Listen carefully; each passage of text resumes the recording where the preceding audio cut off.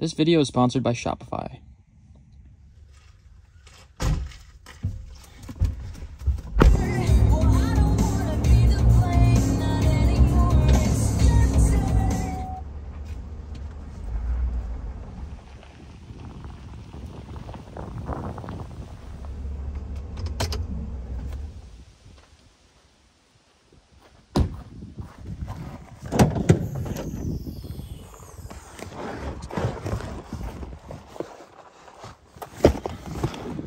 All right, so here we have my inflatable tent, and behind me I have a beautiful trout lake.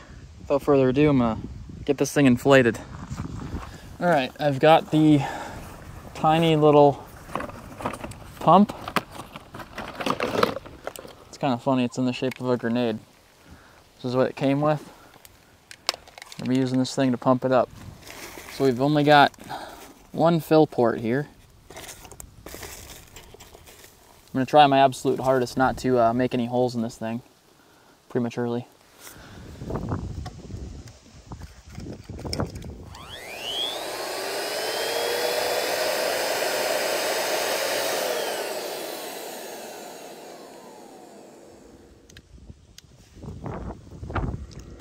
Oh, that's not gonna work.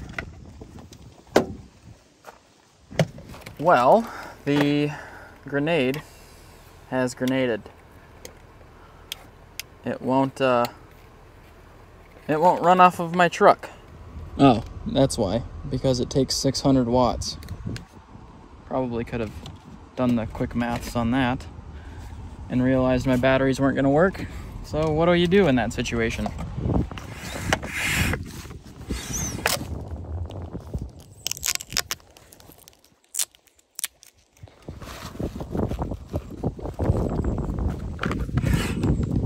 Uh-oh. Hand pump's not gonna work.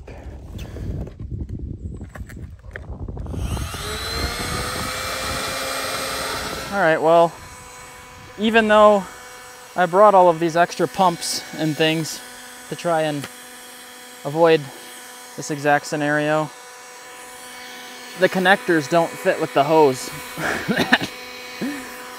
that we use to pump this thing up. So I'm hoping this little tiny battery powered pump is going to be enough.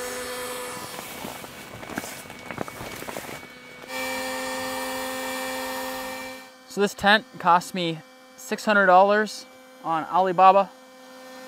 Today we're going to be testing it to see if it can actually camp. Well, that's about as inflated as it's going to get with this little tiny battery powered pump. I have to figure out something to be able to make the hand pump work, I think.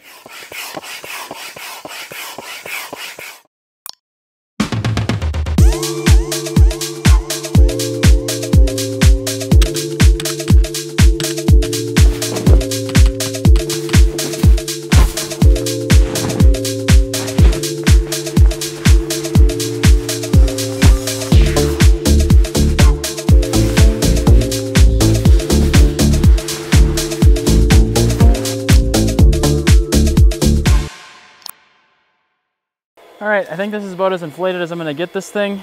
It's not 100% full, but if I keep monkeying around with the hand pump, I think it's just going to end up getting more deflated. Now I'm working on my mattress. We're all inflated. Now all it's off to do is get the boat out.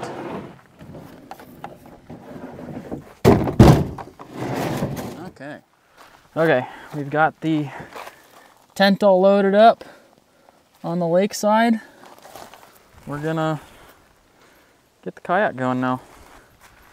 Only got a short little paddle just out yonder, but so I've got 2 anchors inside of the kayak. I've got a little lead line that I'm gonna try to drag this thing with. It's gonna be a bit of a sail, so just crossing my fingers that will make it, but we're not gonna know until we try.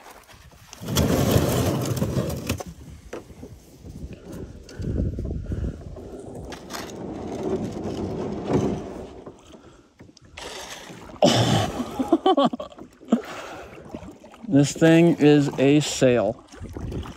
Well, the good news is the tent's floating.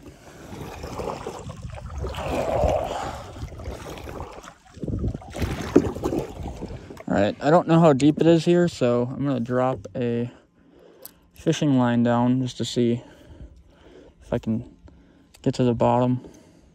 Oh wow, it's pretty deep. It's cruising. All right, I'll try to do this anchor without flipping the kayak.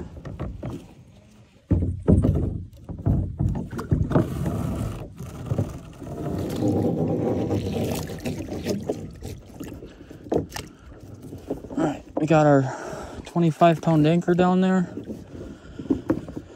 I gotta get this safely attached to the tent. It's funny, when I put this rope away, it was nice and organized. Can't really say the same for right now.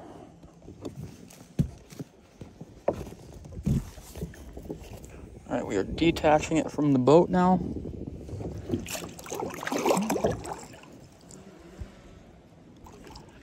All right, and now, let's not poke a giant hole. And drop the second anchor. Now, what in the heck do we got going on here? Oh, boy. How did this happen?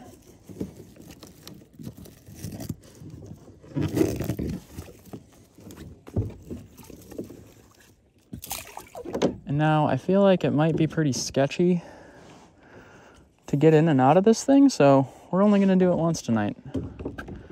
And we're going to start fishing. Hopefully it doesn't go anywhere. Luke, that camo bag's not still in there, is it? I have my buddy staying with me on shore, just in case something goes wrong. We've got some walkie-talkies, so if we start sinking, I'm using it. All right, so today we got a little tiny spinner on some conventional gear. It's pretty windy outside, so we're not gonna be fly fishing today, but this lake's full of rainbow trout. We're gonna see if we can't catch one so we can have it for dinner.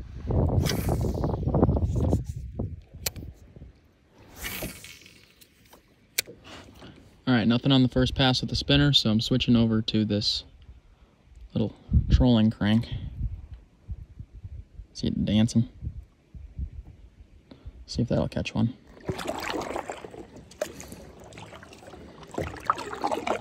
All right, so I just went all the way down to the other side of the lake. It's real shallow and goose poopy. We're gonna go back over toward the tent.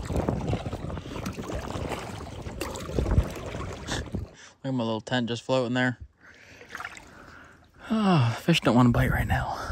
I'm gonna keep trying because they keep jumping. Look, there was one that just jumped right there. Getting a beautiful little sunset. My legs are absolutely soaked because pulling that wet rope over them got me good. I think we're gonna head on over to the tent.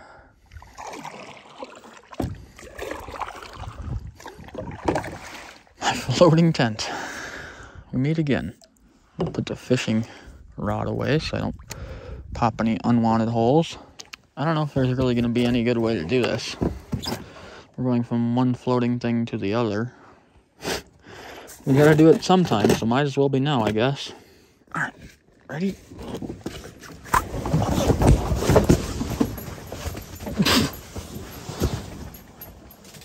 Oh.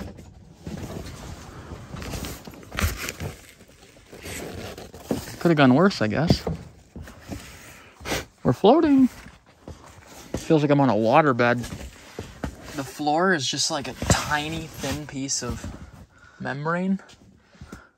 So when you're standing on it, it really feels a little rickety. Sitting down's a little better. Now a word from the sponsor of this video, Shopify. It seems like everybody these days is trying to start a business, or at least thinking about it, and sometimes people get cold feet. But with the help of today's sponsor, Shopify, you can make those cold feet warm. Even before starting my own business, Shopify has always been a big part of my life. Many people ask me what my job was before YouTube, and the answer is I was helping manage a Shopify business. When I was starting up my own business, I was looking for an easy-to-use, all-in-one commerce platform, and Shopify ticked those boxes. In short, they just make it really easy to start, manage, and grow your own business no matter what it is. With the use of their platform, you're able to sell online, in person, and across all social media platforms. Shopify supports businesses across the whole journey from first sale to full scale. Whether I'm truck camping in a floating tent or on a frozen lake, I'm able to go in and see and manage my business. Oh, hey look, there's 14 people on the website right now. If I wanted to completely change the layout of my website, I could even do so right now. Shopify also offers a lot of great resources if you're just starting out, and they offer a lot of great plans. So whether you're a beginner or advanced, Shopify is something for you. So sometimes the scariest part about starting a business is picking out the name. With Shopify's name generator, you don't really have to worry about that. They also have a big learning center, so if you're a new merchant, you can go on there and feed your brain with endless pieces of information that's going to help you grow your business. Not only can Shopify provide you with a nice looking storefront, but it also manages inventory to a T. If you want to get some ideas for your business and finally get the ball rolling and see what Shopify can do for you, head over to shopify.com/mav and pick out what plan works for you. Thanks to them for sponsoring this video. Thanks to you for watching. Now let's get back to the prepaid programming.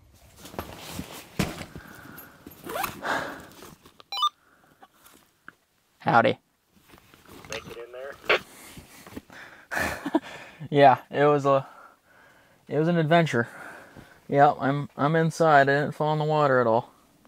Dude, I'm gonna boogie back to my camp. Have fun. Bye. Thanks.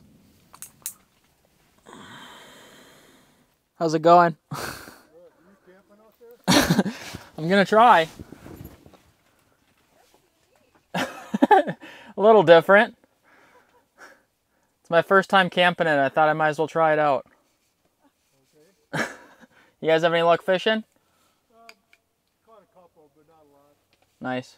So this is the inside of the tent. You can see we've got some big giant inflatable arms that are all one piece, and they're connected to this giant floaty life raft. The wind's picking up a little bit. You can see it's kind of blowing me around, but luckily for me, my anchors are doing their job. On this corner with the stripey rope, the anchor that I put down earlier has like spikes in it, so it like digs into the ground. It's good for in the wind. And then the first one that I put out with the white rope, that one has a heavy anchor, so we should be covered on all bases if the wind does decide to pick up tonight, which it very well could because it's calling for rain. If it does rain, I'm a little bit concerned about the construction of this thing because there is some really heavy-duty stitching going on here, and on some of the pieces you can see that they actually seam ripped this little nylon fabric out, and there's holes left over. So I'm not exactly sure how waterproof I think that this thing is. I think it's, you know, made to protect you from the wind and make you feel like you're in a safe environment, but again, I bought this from China, directly from a manufacturer, as a sample. So this is maybe not the most quality tent that you can purchase. I brought a couple lights from my campers to hang up in here. It's actually pretty cozy, despite the fact that it literally feels like I'm rocking back and forth. I mean, you can see this little thin membrane right here. If I'm poking it, that's the only thing that's keeping me separated from the water right now. Could tear and I could go right in, but luckily enough, I mean, this is full of air, so I'm not going to sink. At least I shouldn't, unless this gets severed, or this gets severed. So we just got to be careful with sharp objects and fire. Do not burn anything down. I am going to put my sleeping bag out.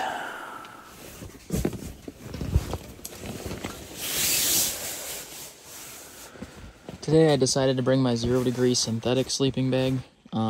This one's relatively cheap. I think I got it for like 60 bucks. It's made by Kelty. This bag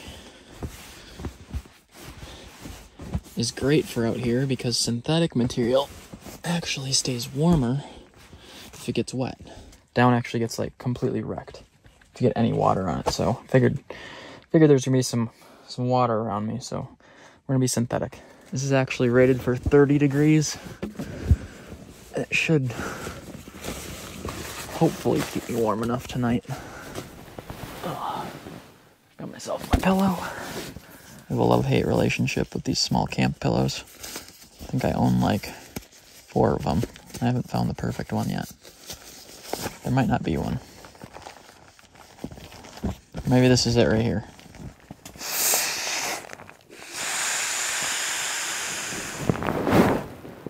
That one's actually pretty comfortable.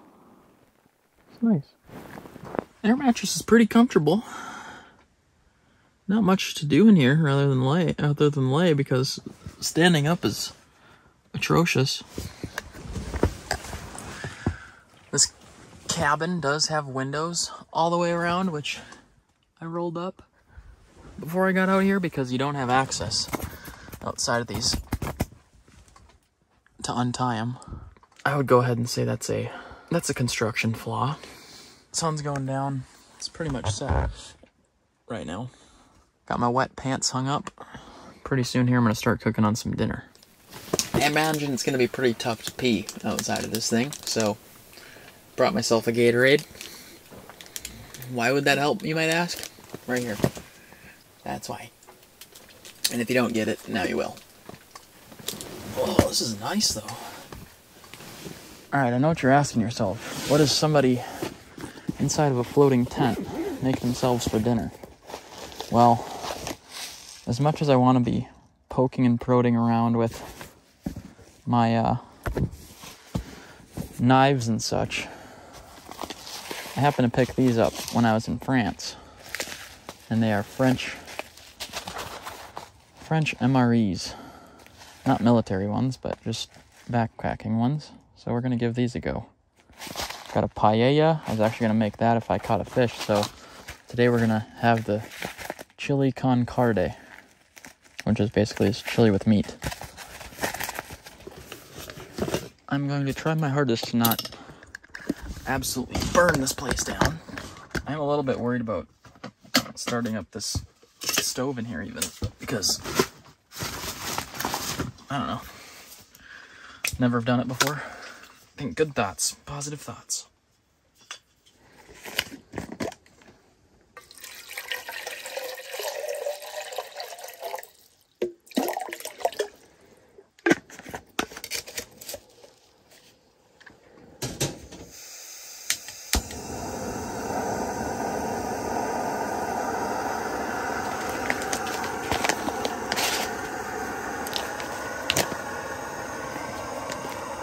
Alright, that's what the inside looks like. Looks like we got some beans, some rice in there. I'm not really sure what level to fill it up to. It says 400 milliliters of water, or level number 6. So that's number 6. Smells good, at least. The boat keeps bumping into me and it's kind of tripping me out. Ooh, it's already boiling. Boil our hands off. Okay. Gonna add our hot water. Carefully.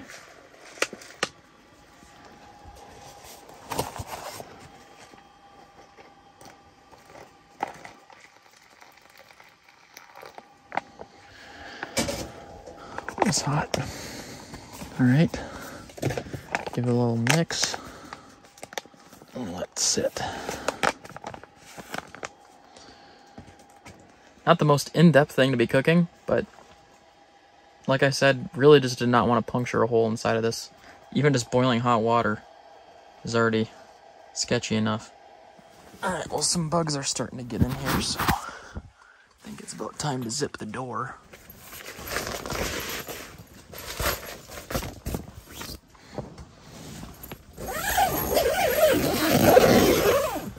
The one thing that's kind of a bummer about this tent too is that there's literally no screens, no ventilation. Like, we don't have no screens. Good thing we have those holes from when they ripped the seams out, because otherwise I wouldn't be able to breathe in here. Just kidding.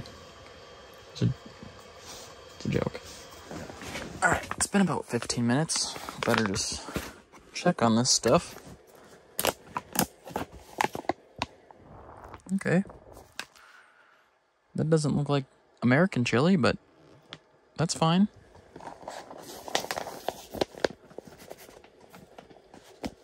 Alright, chili con carne. Carne. Chili con carne. It honestly smells pretty bland. One thing I was thinking about while I'm sitting here waiting for my food is why on earth would you camp on the water when you can camp on land? Well, let me tell you. One, you don't have to worry about wildlife getting into your tent, other than maybe some ducks, or like a water snake or something. Two, you're always on your fishing spot, so you can just wake up and drop a line, or fish in the middle of the night if you want to. Camp out at your spot that you don't want anybody fishing at. And three, you're never going to run out of water. It's just smarter. Other than the fact that literally the only thing that's separating me from 30 feet deep of 60-degree water is a thin membrane. But other than that, great.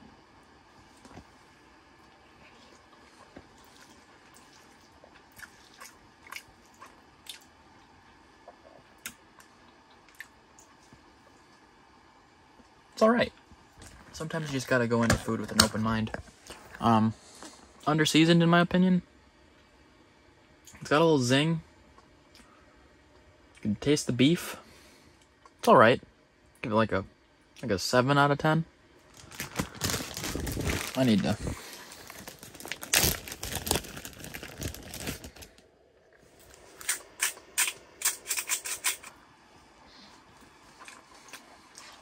see, now it's like a 7.5.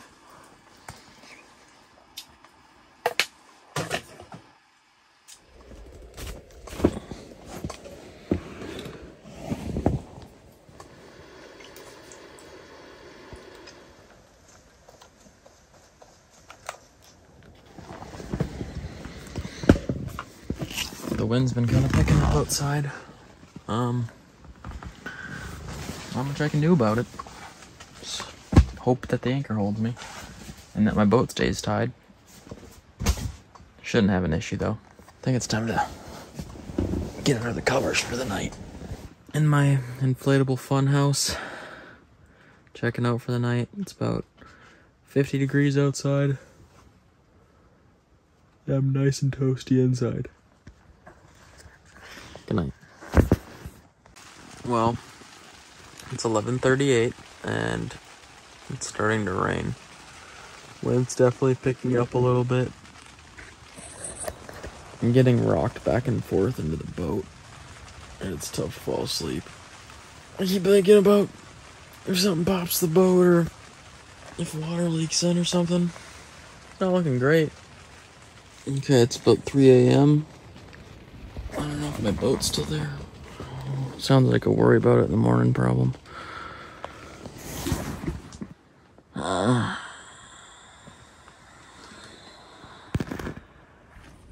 Well, good morning.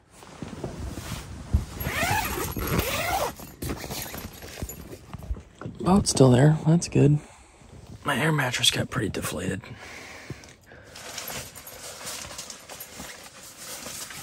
Alright, this is not going to be easy to get into the kayak. I just feel like I'm going to go right in.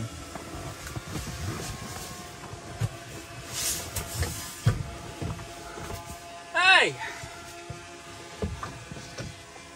Oh, that was scary. That was real scary.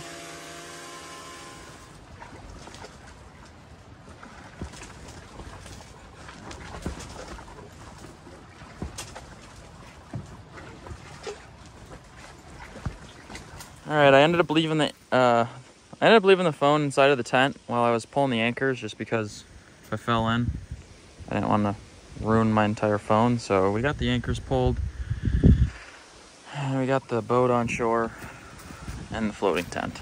I slept like a bag of rocks. Not a good bag of rocks. That sounds like a good thing. It was not a good thing. I woke up like 5 different times.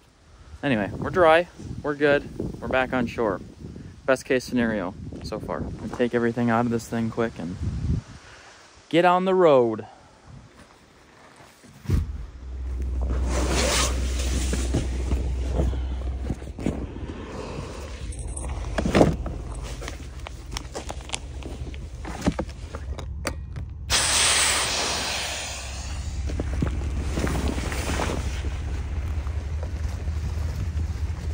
All right, got everything packed up. Now it's time to get back on the road.